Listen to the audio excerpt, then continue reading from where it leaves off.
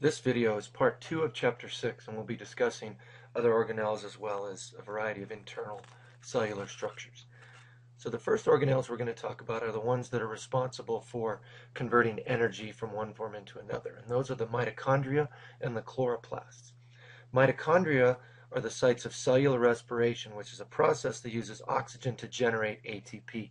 ATP is the primary energy molecule found in cells. Chloroplasts are found in plants and algae, and they're the sites of photosynthesis. And then we'll briefly talk about peroxisomes. Now, mitochondria are found in all eukaryotic cells. That includes plants. One of the biggest confusions around these two organelles is that mitochondria are not found in plants. Chloroplasts are only found in plants and algae, and as I stated, carry out photosynthesis. But mitochondria are found in all eukaryotic cells. So if we start with mitochondria, they have a smooth outer membrane and an inner membrane that's folded into what are called cristae. Cristae is just the Latin word for folded. The inner membrane creates two compartments inside the mitochondria, the intermembrane space and the mitochondrial matrix. Some metabolic steps of cellular respiration happen in the matrix and others happen on the cristae. And we're going to spend a lot more time on this stuff in another chapter. So if we look at mitochondrial structure, we can see there's this outer membrane as well as this folded inner membrane, okay? And then inside the inner membrane is what's called the matrix, and then between the outer membrane and the inner membrane is what's called the intermembrane space. Chloroplasts, on the other hand, contain the green pigment chlorophyll, which is responsible for, or partly responsible for photosynthesis, and that's the primary metabolic process that occurs in chloroplasts. Chloroplasts are found in the leaves and other green organs of plants and in algae. If we look at the chloroplasts, they're similar to mitochondria in a couple of ways. One, they have multiple membranes.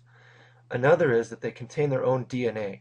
That's something we didn't mention before, but mitochondria contain their own DNA, so they are similar to chloroplasts in that way as well.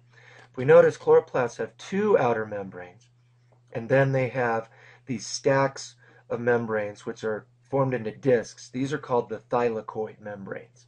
They are where a majority of photosynthesis occurs. Notice that there's also an area inside called the stroma, and there's also an intermembrane space inside the chloroplast. So chloroplasts and mitochondria are very similar in a number of ways, but they're also very different in other ways.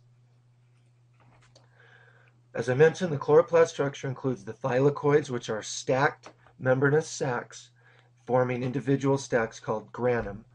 And then they have the stroma, which is the internal fluid. The stroma is similar to the matrix and the mitochondria because they're both internal fluids. The chloroplast is one of a group of plant organelles called plastids.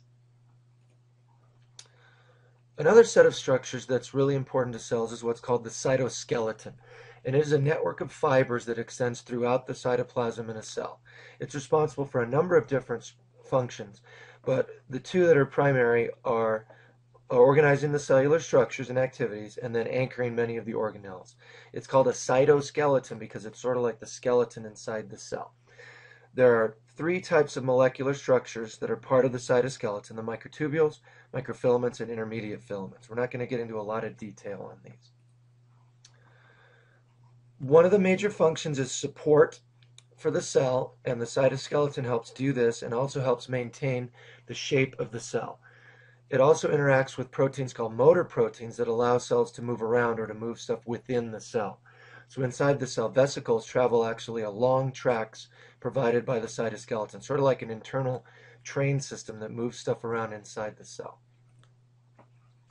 As I mentioned earlier, there are three main fibers that make up the cytoskeleton, and these are all protein-based fibers: the microtubules, the microfilaments, and the intermediate filaments.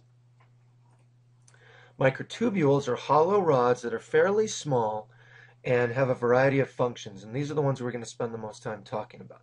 They help shape the cell, they guide the movement of organelles around the cell, and they also help to separate chromosomes during cell division. We'll learn more about this in a later chapter.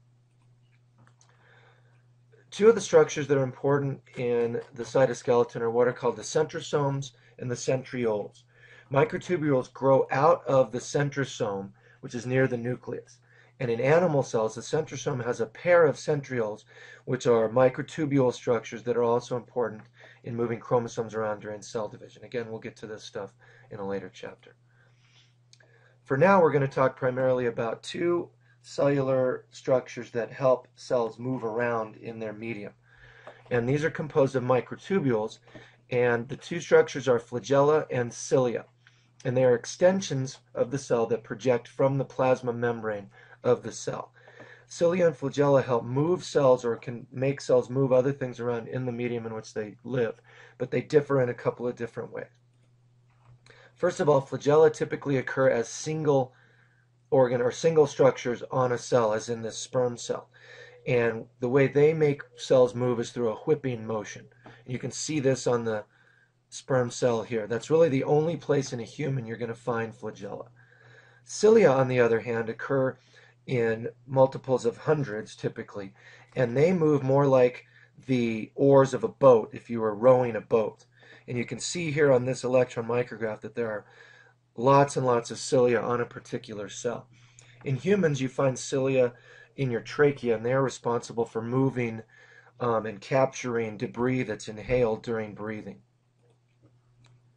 There are also components outside the cell, which we call extracellular components. And what they do is they help connect cells and in some cases coordinate cellular activities. We're not going to go into a lot of detail of these, but we're going to check a couple of things about them.